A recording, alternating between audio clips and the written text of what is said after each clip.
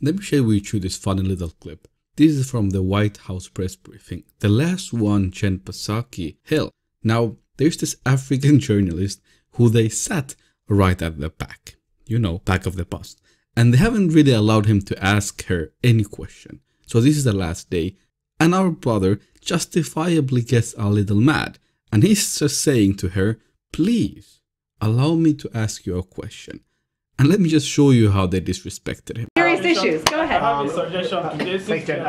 Could you talk? Why don't you take questions from across the room? Jen, I have a suggestion today for your last press briefing. Why don't you take questions from across the room? He suggested the administration been because that's what you've not been able to do for the past 15 months. Is there a reason why the administration waited until this week, once the issue is in the public? On the issue of the formula Jen, shortage. can I ask you a question from the back? Please stop. I understand, but for 15 months, on the issue of formula. And I'm saying that for the sake of equity, we should First of all, have thank you question for your service, and thank your husband for his service as well. On the issue of formula, I think if anything, this crisis has reminded everyone that this is Simon, if you could respect your colleagues and other media and reporters in here, that would be greatly appreciated. Go ahead, Mary. If anything, this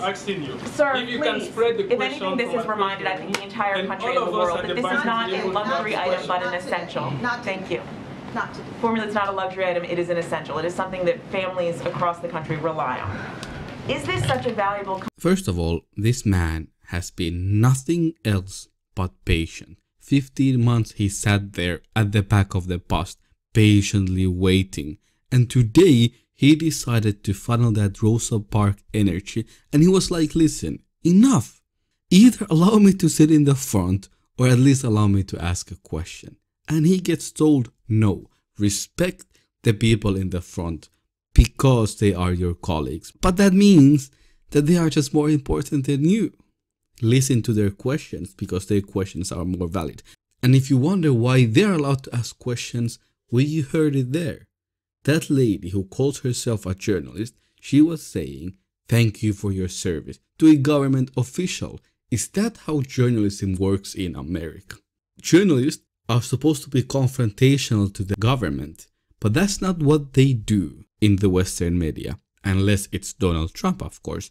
But the rest of the politicians are allowed to do whatever they want. And then they come to Africa and they disrespect our leaders. Have you ever seen interviews of Western media where they interview African leaders? 100 times out of 100, they are disrespectful. And they say that's what journalism is, being confrontational to the government. Holding power accountable. They actually think they're holding power accountable by thanking the power itself. But that's why I always say that African leaders should never go to Western news media because they will be disrespectful. It's not like they give interviews to our media either. And so there's no point to going to their media and giving them space. Always promote your own media because that's what they are doing. Look at this. They are promoting CNN, Fox, whatever. They will never promote African media. They will never promote Latin American media. They will never allow them to ask anything. And by the way, this brother most likely will be fired because they're saying that they're going to take his credentials away.